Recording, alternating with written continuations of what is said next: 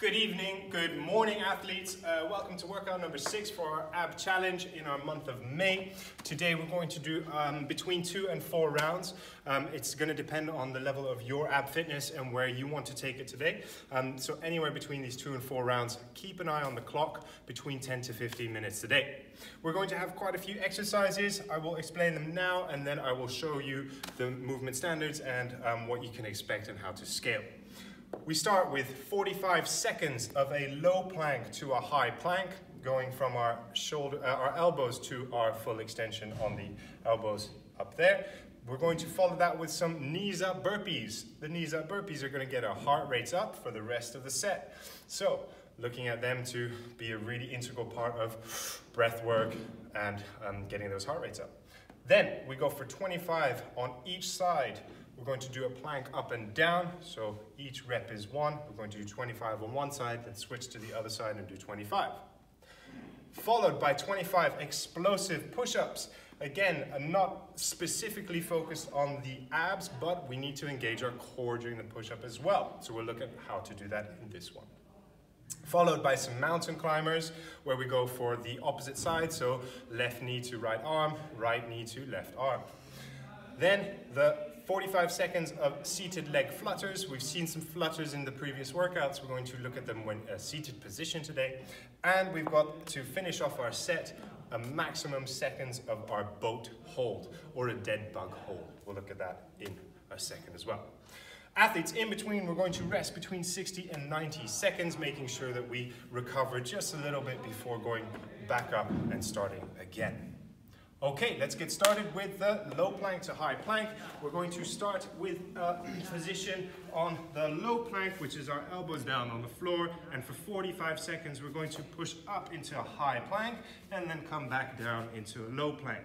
You can alternate which arms you extend first. So right side down, then left side up, right side.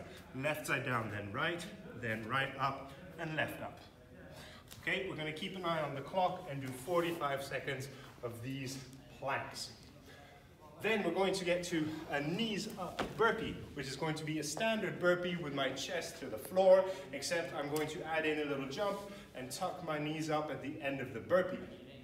Spicy stuff, but it's a great movement to add on to a burpee. Burpee, chest to the floor, snap up at the hips, then I'm going to jump, tuck in my legs, and follow with the next burpee and jump. Okay, after that, take a couple of seconds to recover and we're going to go for a plank up and down. Looks like this. Side planking can be with a straight arm or down on the elbow. Straight legs on the side. We're going to lift up out of that position and then we're going to touch our hips down to the floor and back up. So on the side plank, we're going to do 25 on this side. I'm going to turn myself around and do 25 on the other. Explosive push-ups, athletes. We're going to do 25 explosive push-ups. Standards of the normal push-up are chest touches the floor and elbows extend. Today we're going to try to get some air, which looks like this when I do a push-up. Chest touches the floor, and I'm going to push up to get some air in between my hands. Now, not everyone's going to be able to do these, not a problem. I actually suggest we scale with an explosive push-up from the knees, and our feet are against the wall. That way we still get the feeling of the pushing up explosively, activating our core in the push-up, but finding that stimulus of the explosive part of the push-up. So it's not just normal push-ups. I suggest we do explosive push-ups if we need to scale this way. Knees are touching the floor, feet are touching the wall. I'm going to push down, chest touches, and get some air time on those arms. 25 explosive push-ups. Followed by some mountain climbers.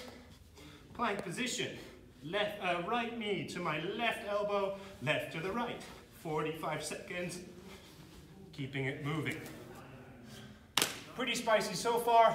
Let's finish this set off with some seated leg flutters.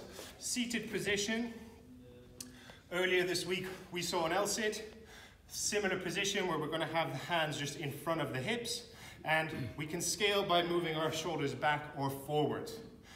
Seating a little bit further back is a little bit easier. As we move forward, it becomes a little harder.